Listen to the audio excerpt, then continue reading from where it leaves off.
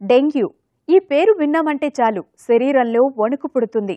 ఒక చిన్న దోమకాటు వలన వచ్చే ఈ సమస్య శరీరంలో ప్లేట్లెట్స్ స్థాయి మీద ప్రభావం చూపించి మరణానికి చేరువ చేస్తుంది. ఒక్కసారి ఈ సమస్య వచ్చిందంటే చాలు ఆ దుష్ప్రభావం మనిషి మీద చాలా కాలం ఉంటుంది.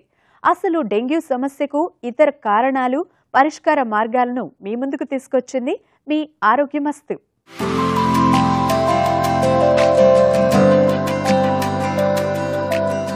శరీరంలో ప్లేట్లెట్స్ సంఖ్యను తగ్గించి మనిషి మరణానికి దారితీసే సమస్య డెంగ్యూ. డెంగ్యూ వ్యాధికి ఆర్బో వైరసం జాతికి చెందిన వైరస్ కారణం. ఈ వైరస్ అతి సూక్ష్మమైనది, కంటికి కనిపించదు. ఈ వైరస్ ఎయిడిస్ అనే ఈజిప్టు జాతి దోమ ద్వారా రోగగ్రస్తుల నుండి ఆరోగ్యవంతులకు సంక్రమిస్తుంది. ఇవి కుట్టిన తర్వాత 5 నుంచి 8 రోజుల్లో ఈ వ్యాధి లక్షణాలు కనిపిస్తాయి.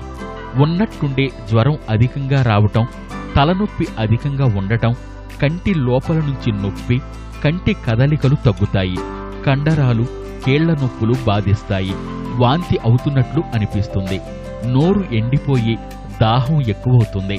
డెంగ్యూ లక్షణాలేవైనా కనిపించిన వెంటనే వైద్యుని సంప్రదించి సమస్యను నిర్ధారించుకోవడం తప్పనిసరి.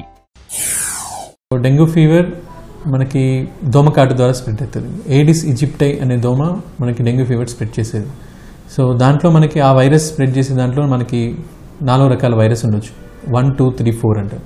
సో దాంట్లో ఆ సబ్ టైప్స్లో మనకి 2 సబ్ టైప్స్ చాలా కాంప్లికేషన్స్ వచ్చే డెంగ్యూ ఫీవర్ మనకి స్ప్రెడ్ చేసే ఛాన్స్ ఉంది.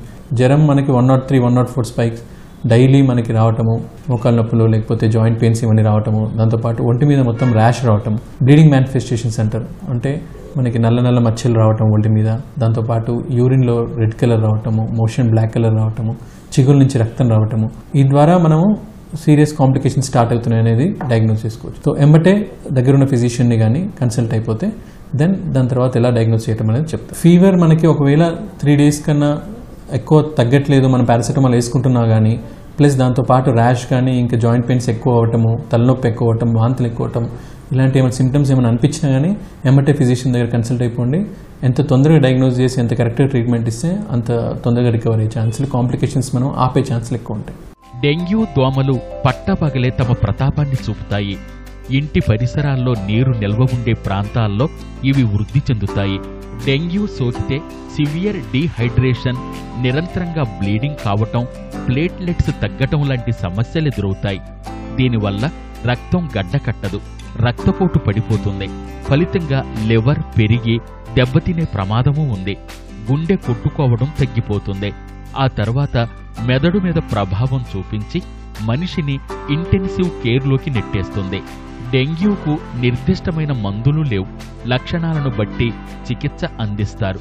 ముఖ్యంగా గర్భిణీ స్త్రీలకు ఈ సమస్య వస్తే మరింత ప్రమాదకరమని గుర్తించాలి. డెంగ్యూ ఫీవర్ని మనం 3 పార్ట్స్గా డివైడ్ చేసుకోవచ్చు. సో నార్మల్లీ డెంగ్యూ ఫీవర్లో ఫస్ట్ అది కామన్ సిమ్టమ్ల ఫీవర్తో స్టార్ట్ అవుతుంది, దాంతోపాటు జాయింట్ పెయిన్స్ వస్తాయి, దాని తర్వాత ర్యాష్ వస్తుంది. ఇది మనం నార్మల్లీ పారాసిటమాల్ ట్యాబ్లెట్స్ వీటితో తొందరగా మంచిగా హైడ్రేషన్, వాటర్ సరిగ్గా తాగితే ఇది వైరల్ ఫీవర్ సెట్ అయిపోతుంది. లేదు దీని నెక్స్ట్ స్టేజ్ వచ్చేసి డెంగ్యూ హ్యూమరేజిక్ ఫీవర్ అంటారు. వీటిలలో మనం ఎలా ఏమవుతుంది అంటే దాంతోపాటు మనకి బ్లీడింగ్ మేనిఫెస్టేషన్స్ ఎక్కువ అవుతాయి. దీంట్లో ఆయాసం రావటము, వాటర్ చేరిపోవటం, పొట్టలో వాటర్ చేరటం, ఊపిరితిత్తులో వాటర్ చేరటం.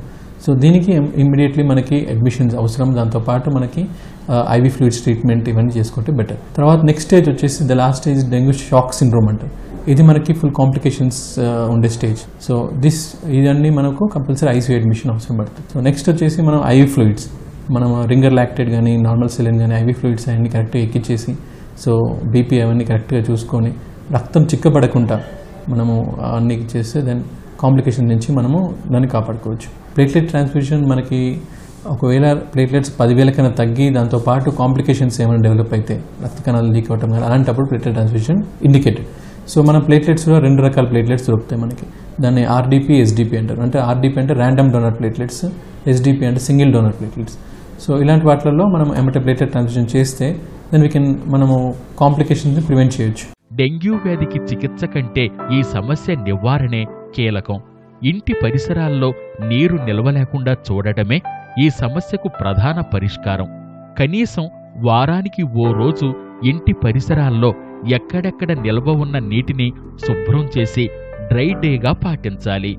దీంతోపాటు దోమ తెరలు లాంటివి వాడటం, దోమల నివారణ మందులు వాడటం లాంటి వాటి వల్ల సమస్యను అదుపులో ఉంచవచ్చు. ముఖ్యంగా పొడుగు ప్యాంట్లు, పొడుగు చేతులు ఉండే చొక్కాలు ధరించాలి. శరీరంలో అన్ని భాగాలకు రక్షణ కల్పించాలి. సరైన సమయంలో డెంగ్యూకి సరైన చికిత్స అందించకపోతే అది ప్రాణాలకే ప్రమాదం. అందుకే ఏమాత్రం డెంగ్యూ లక్షణాలు కనిపించినా సొంత చికిత్స మాని వెంటనే వైద్యుని సంప్రదించి చికిత్స తీసుకోవాలి.